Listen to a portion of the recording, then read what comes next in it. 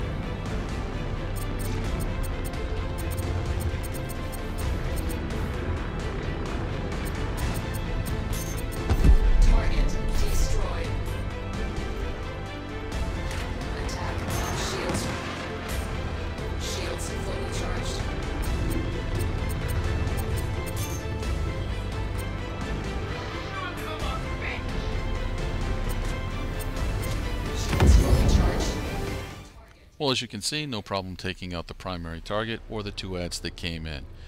We did get pulled a little bit further into the asteroid field than normal. We started off fighting on the edge, which is great, but during the course of the battle we went a little bit too far in for my taste.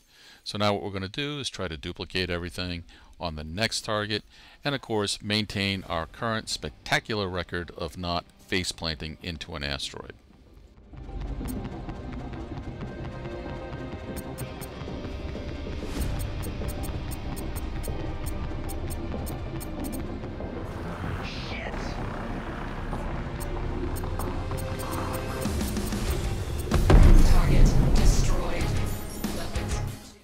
So that engagement was pretty quick, so I think we'll do one more just to make sure that we are able to duplicate everything and we're not getting lucky.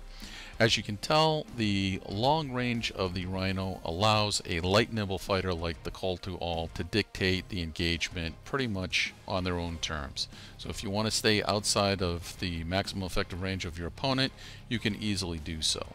And if that's the type of fighting tactics you use, go for it. You will not be disappointed with this build.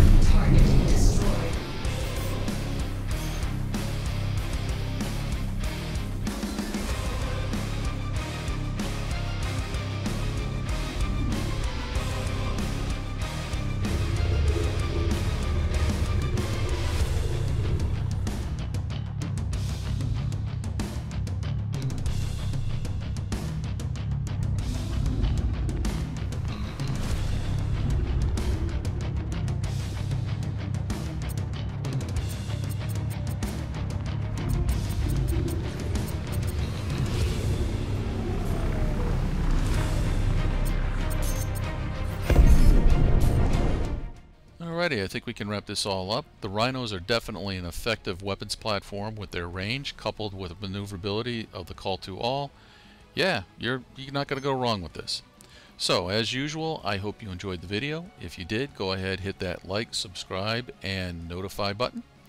And if you're new to Star Citizen and you want to open up an account, use that referral code and link that you find in the video description. You'll get 5,000 free UEC when you open up an account with that referral code. As always, till next time, take care.